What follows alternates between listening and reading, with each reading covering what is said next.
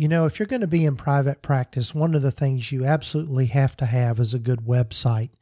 It is your front door and it is your face. It's what people go to first to find out about you and the services that you offer. And I would highly recommend that you check out the folks over at Brighter Vision to help you with that. Brighter Vision is the premier web design and branding company for therapists.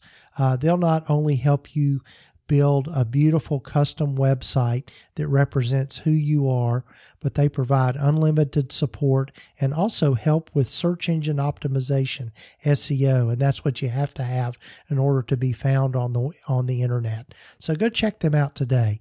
Go over to practiceoftherapy.com/brightervision and use the coupon code Gordon, and you can get your first month free.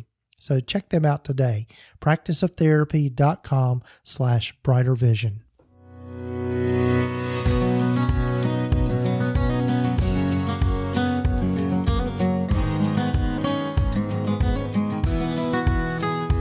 This is the Practice of Therapy podcast with Gordon Brewer, helping you to navigate your private practice journey.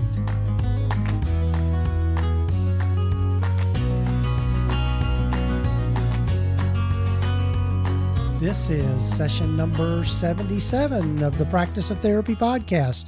Hello, folks. I'm Gordon Brewer, and I'm so glad you've joined me to tune in to this episode of the podcast. If this is the first time for you to listen to the podcast, welcome. If you've been here before, welcome back. And I'm so glad you're letting me into your ears and into your life, and that you're following the podcast. If you haven't done so already, be sure to take time to subscribe to the podcast wherever you might be listening to it, whether it be on Apple Podcasts or iTunes or Stitcher, Spotify, any number of different podcatchers out there we're now available on. When I started the podcast almost 2 years ago, it'll be 2 years in August of this year that I started the podcast. I had no idea that it would take off like it has. Consistently now we're getting anywhere from 2,500 to 3,000 downloads each month. There's been close to 30,000 downloads total of the podcast, which is just, I never knew that it would grow to this extent. And I did it not to try to see how fast I could grow, but just really wanting to share my own private practice journey, and then the journeys of other people. We've had some phenomenal guests on the podcast so far, and I'm constantly looking for new podcast guests and people to interview that are going to be relevant to this whole realm of private practice and being therapists and being in private practice.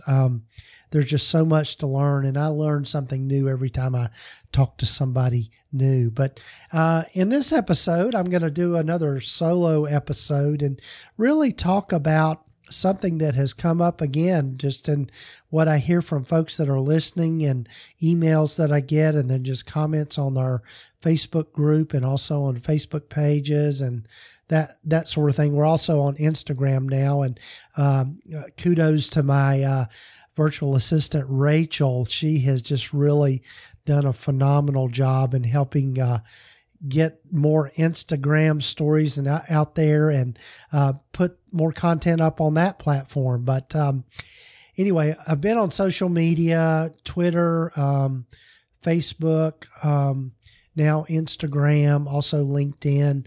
Did a little bit with Pinterest, but those are the main platforms that I've been involved in. And I think a lot of people have found the podcast through that as much as anything. But anyway, where was I going with this? I'm sorry, I'm just kind of scatterbrained. It's, my life has been just kind of up and down here lately. I think I've shared in a previous episodes that my wife took a fall and she broke her ankle and had to have surgery on it. And it's just really changed our whole day-to-day schedule and routine. And then I had a family member to pass away, an uncle, and he was in his 80s, and then going through that whole struggle of aging parents and having to move my dad into assisted living and all of that. So if I'm scatterbrained, it's because of that. I've just had my mind on a lot of things, but getting this podcast out every week, I try my best. I know I've missed a few weeks here lately, but trying to get the content out to you here lately is just something I've committed to doing. And so hopefully the information is all helpful for you. But anyway, in this episode, one of the things I wanted to talk about was I get a lot of questions about making that transition from part-time private practice into full-time, or even just moving from an agency setting type of thing or a full-time job of some type, and then moving into private practice. And what's that like, and how do you make those decisions, and what do you need to keep in mind, and all of those things. So I thought I'd share some of those thoughts about that today in this episode. But before we get to that, one of the things I'd want to mention is that, and this kind of ties in with what I'm talking about today, is the Money Matters in Private Practice course is out there and it's ready for you to start learning from. Still in that pre-launch phase, but the majority of the content is up there. I've still got a few more videos to record just when I can clear the decks to get that done. But anyway, while it's in this pre-launch phase, you can still get the course for half price, and you can just use the coupon code TAKE50, TAKE50. And it's only going to be only a few more weeks of this left, because I've made the commitment to get all of this out there, and we'll have the full course completed and up and ready. And when that happens, I'm no longer going to be in the pre-launch phase. It'll be in the full launch phase. And so you won't get it at half price. So take advantage of that while you can. And that way you'll have access to the course when it's all up there, and be able to learn from it. But in the course, I'm just teach people about the financial side of private practice, which is such an integral part of what we do in order to be successful. Certainly, we've got the clinical side of things, and that's where most of us focus our time. But I know when I first went into private practice, I knew nothing about the financial side of it all, and learned a lot of it kind of the hard way, but I've learned a lot from a lot of good people and experts. And so I've taken what I've learned about all of that and put it into this course. So the Money Matters in Private Practice course, you can find that at practiceoftherapy.com/finance course, and take advantage of that half price deal. So let's jump into talking about making those transitions from part-time private practice into full-time, and how to know when to do that and how to do that.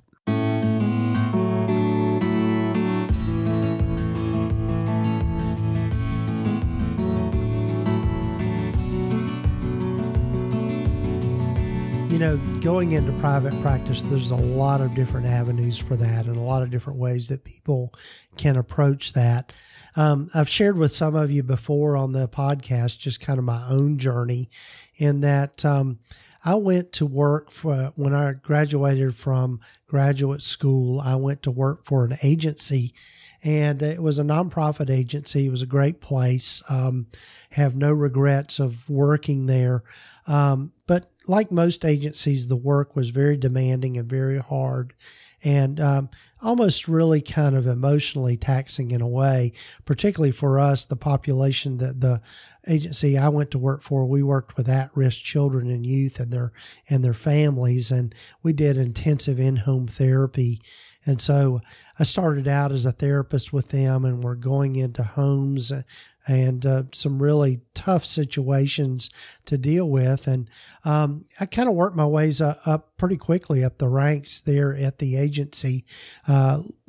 Within a year or so after I started working there, I became a supervisor and started supervising a team of counselors, and then moved into becoming a clinical consultant. So really what I was doing at that point was overseeing just kind of the clinical side of things with the various teams that were seeing clients in the in-home program. And also I worked in foster care for a while within that same agency. But one of the things I figured out pretty quickly was working for someone else really kind of limits the time that I wanted to spend in my own life. And so, as you've heard from me over and over again, I think one of the places to start when thinking about going into private practice, or even moving from part-time private practice into full-time, is to really ask yourself why and have some clear understanding as to why you want to do that.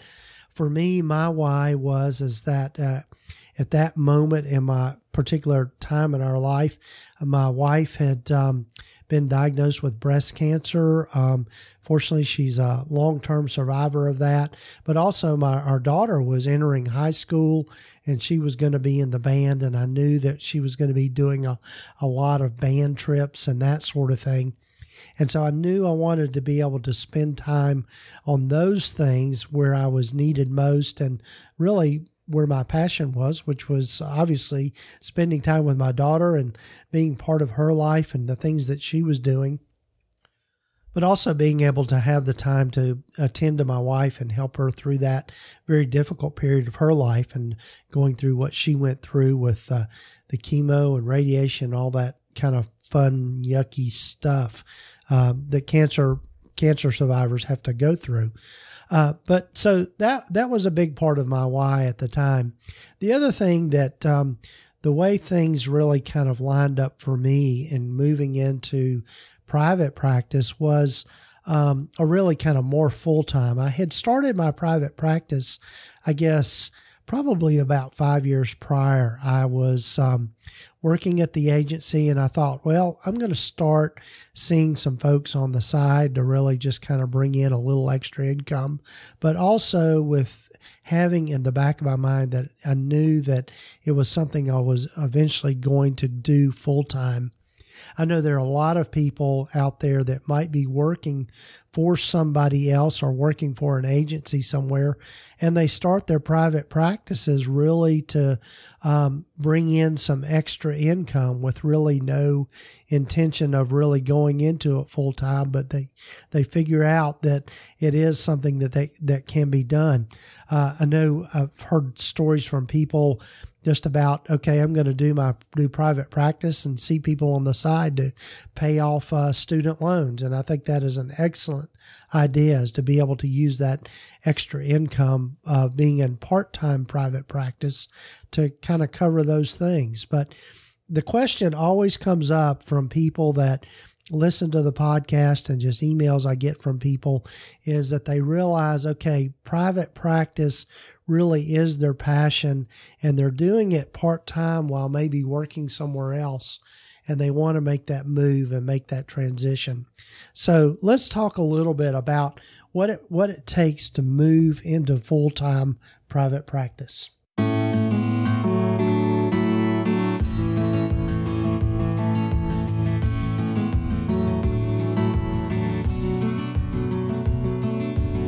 Obviously, the first thing that all of us tend to think about is making sure that it's financially viable to make that move.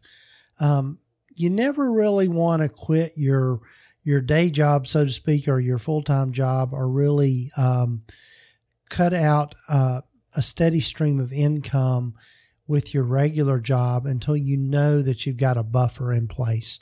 In other words, you've got money saved away to help you make that transition. In my own journey, when I made the decision, I started my private practice back in around 2005, and I really did it in the context of starting a counseling ministry at my church.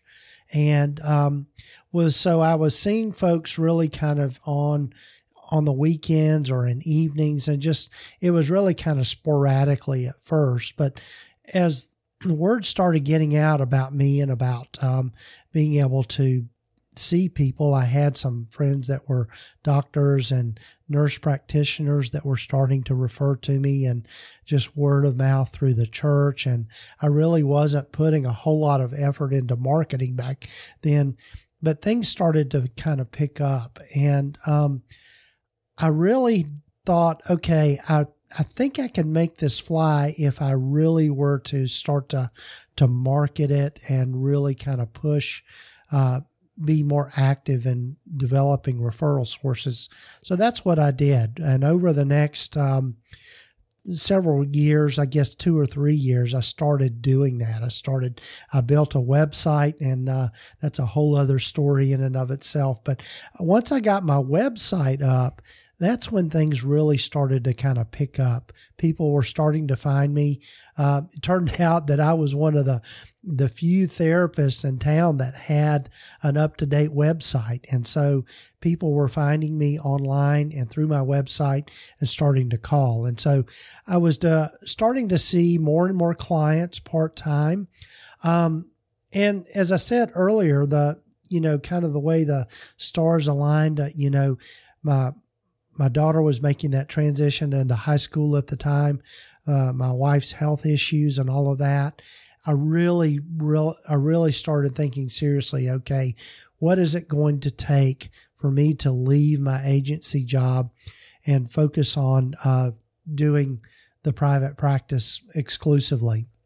Well, part of my transition came about because there was an opportunity for a part-time job within my church context to be a coordinator for an organization called Episcopal Appalachian Ministries. And we, at that particular time, we were dealing with just poverty issues within the Appalachian region. And it was really a larger, more regional job. In other words, it was in the context of the National Episcopal Church. And so, anyway, I applied for that job, and it was a part-time job, a half-time job as they called it.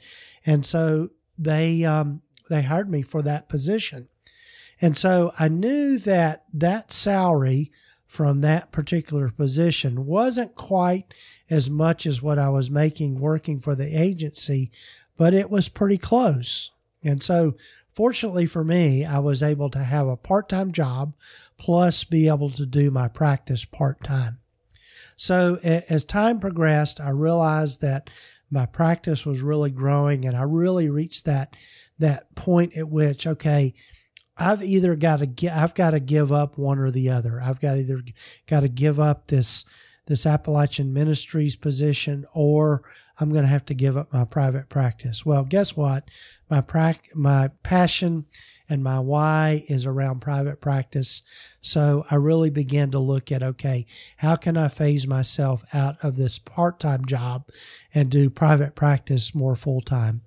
So what I began doing at that point is I made, first of all, is we really spent our time as a family getting our finances in order at home. We realized that like a lot of people, we had accumulated some debt, and I really needed to look at what we needed to do to kind of get myself out of debt. My wife was still working full time at that time, and so we were really looking at, okay, where I could transition over and be on her health plan, and all those sort of things. But we really had to look at our personal finances and the lifestyle we wanted to keep, and then look at what it would take for me to make that transition. So we crunched the numbers, realized that, okay, this part-time position was going to get us through. And when I realized that I wanted to move out of that part-time position, I really set that goal to do that over a year's time. So the first thing that I did is I really just made sure that I could live for the next year solely off the income from the part-time position without paying myself at all directly from my private practice stuff. So I then began to take the money that I normally would have paid myself from my private practice and began putting it into savings. I opened a money market account, which is just for those of you that might not be familiar with that, is that a money market account gives you a little bit of interest, but also it limits the number of transactions that you can have. You can search for several of those online, but I guess the main thing is I set it up so that I'd have access to it, but it wouldn't be easily accessed.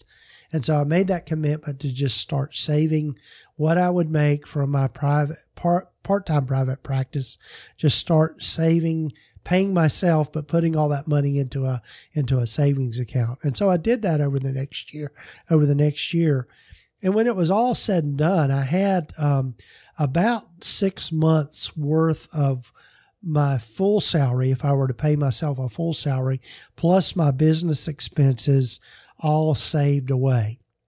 And so that was the point at which I realized that, okay, I can really make the transition into full-time private practice. So I resigned from my part-time job and moved into full-time job. Gulp. It was a scary time. I was, even though I had that buffer in place and I knew that it would carry me through the short times, it was really that point at which I realized I really needed to up my game in my private practice as well. So that was also the point at which I decided to start a group practice so that I was not totally dependent on just my income, but also the work of others. And so in the previous episode, I talked about that a little and just about starting group practices and that process. But I guess my point with all of this is to move from part-time private practice into full-time, or even from just working for an agency to starting a private practice. The one big piece of advice I would give folks is just make sure that you create a financial buffer for yourself. What you don't want to do is jump out of the frying pan into the fire, as we like to say here in the South, by just jumping in without having made some financial preparations. And so I think there's no time limit to that. But I think if you can do it, give yourself time to do it over a period of time and have a plan for that is going to be real important. And that's also where mindset comes in. I think one of the things that I think a lot of happens for people is that they're working in jobs where they find themselves just miserable and unfulfilled by their job. Whether it's working for an agency or working somewhere else, they get just really disenchanted with what they're doing and they get discouraged by that. And they get so discouraged that they just up and quit their job.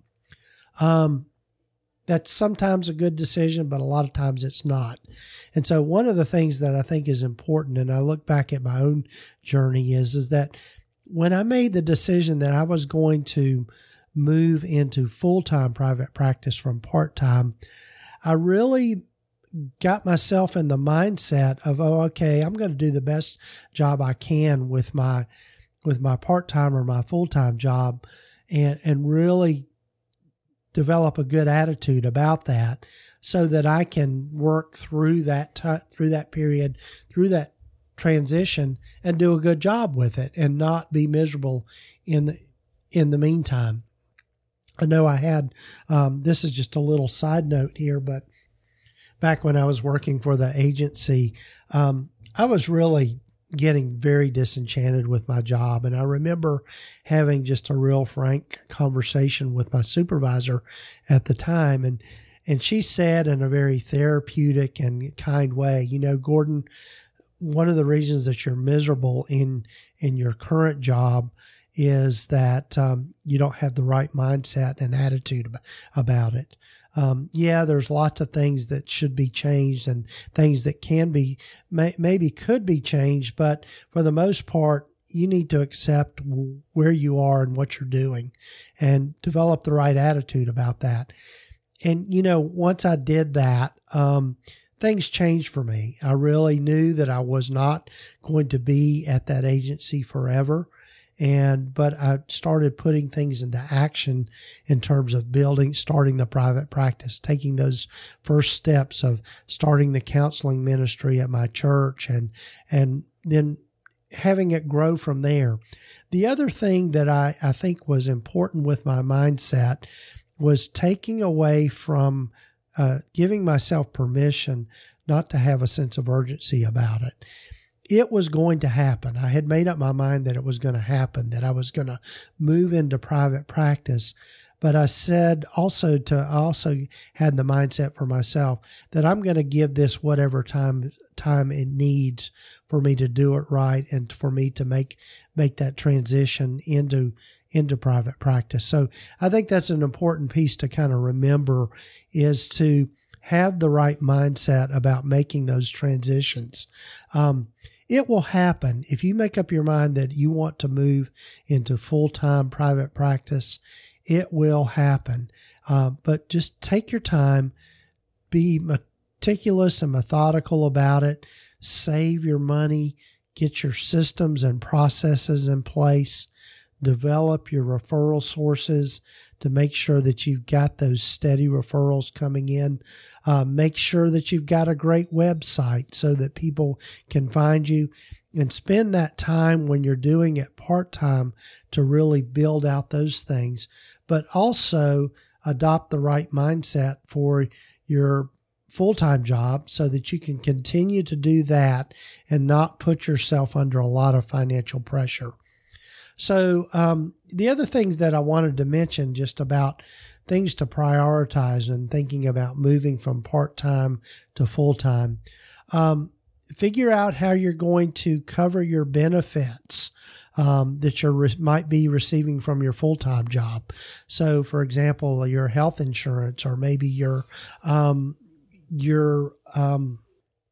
retirement savings and those kinds of things, are things that you need to have, make plans for, because what you don't want to do is get yourself in a bind down the road by not having planned those things out.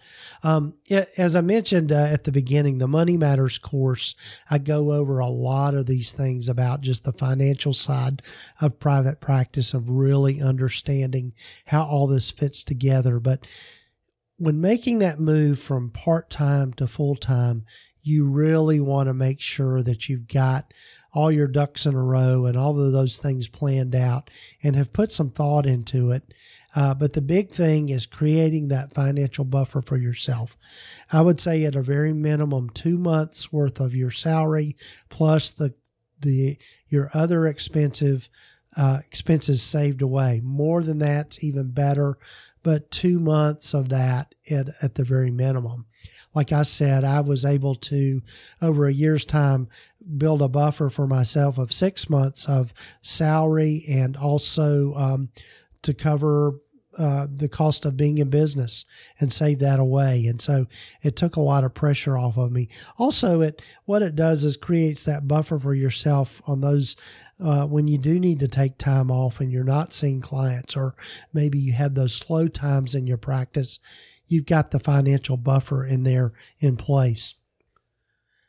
The other thing that I think is just so helpful in making that transition from part-time to full-time is really looking at how you can diversify your income streams. Also during that period when I was really focusing on creating that financial buffer for myself is also the time at which I decided to start a group practice and start bringing on other therapists to join me in my work. And I talked a lot about that in the previous episode number 76. But what that does is it also allows you to reap the benefits of other people's work. For example, for me, I've had to take a lot of time off with my wife's health issues and also with my dad's health issues and all of that sort of thing. But what's good to know is that because I've got other people working with me, I'm not going to lose that. I'm going to obviously lose some money by not seeing my own clients, but I know that I've got that buffer in place, and that also there's still income coming into the practice through the work of others. And also with the stuff that I'm doing here with the practice of therapy, it's starting to pick up and starting to really create some income for, secondary income for myself within my own practice, in the context of my practice. So hopefully this has been helpful information for you, and just wanted to share with you a little more of my story and how I made that transition. Again, I think kind of the key points with this are create a financial buffer for yourself before you make that jump into full-time private practice. Also, put a lot of work into your personal finances to get yourself out of debt, so that you've got more, when we get ourselves out of debt, that's really almost like free money in a way, because you're no longer spending money on those things, on paying somebody else back, but you're able to take that money to divert to other places. So create a financial buffer for yourself. Also, focus on getting yourself out of debt, and then creating multiple streams of income will help you make that transition into full-time private practice with confidence, and you'll feel good about it.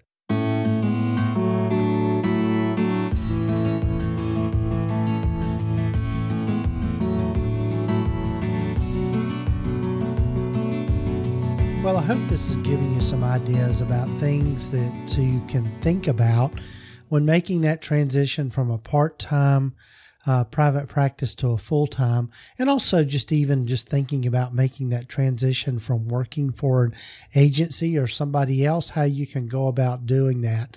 As I probably said already, is I think the big thing is to do it with purpose and intention, and to plan it out. I mean, the biggest mistake most people make is they just kind of jump in and they don't really think about it long term and think about the long haul when making those transitions. But I think when you can make those transitions with some purpose and intent to them, and just a lot of thoughtfulness, you can make that transition from part-time private practice to full-time, and do it without a lot of anxiety. And a big part of it too is, in addition to creating that buffer, is just going into it with the right mindset, being able to put up with some discomfort around maybe the unpleasantness of working where you are now, and being able to kind of stick it out until you're financially ready to make that move. So again, I hope this has been good information for you, and hope this has been a helpful episode for you. I'm looking forward to next week. I'm so excited to have the one and only Melvin Varghese. For those of you that don't know about Melvin, he's the guy behind Selling the Couch podcast, which has been around for a while, and he's also one of the people that inspired me to start this podcast. And so I've been thrilled to get to know Melvin here recently, and he and I just kind of hit it off, and he and I think a lot alike, and so I'm happy to have Melvin join me next week in episode number 78 of the podcast. So tune in next week to get to hear Melvin and our conversation. Also, if you'll remember to take a look at our sponsor for this episode, Brighter Visions. You can go check them out at practiceoftherapy.com/brightervision. They are going to be doing some more stuff with Brighter Vision and Perry Rosenblum and his team here in the future.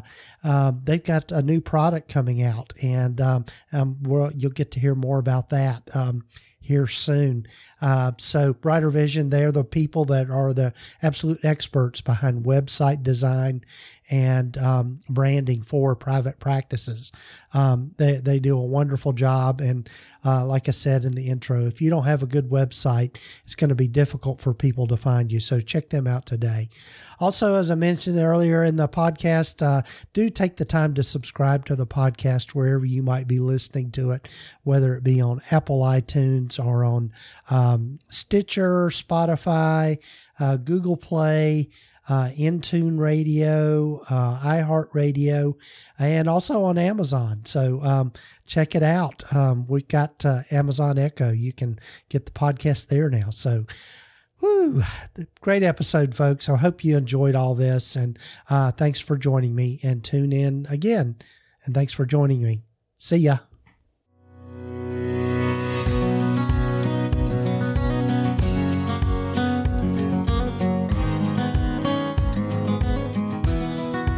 Been listening to the Practice of Therapy podcast with Gordon Brewer. Please visit us at practiceoftherapy.com for more information, resources, and tools to help you in starting, building, and growing your private practice. And if you haven't done so already, please sign up to receive the free private practice startup guide at practiceoftherapy.com. The information in this podcast is intended to be accurate and authoritative concerning the subject matter covered. It is given with the understanding that neither the hosts, guests, or producers are rendering legal, accounting, or clinical advice. If you need a professional, you should find the right person for that.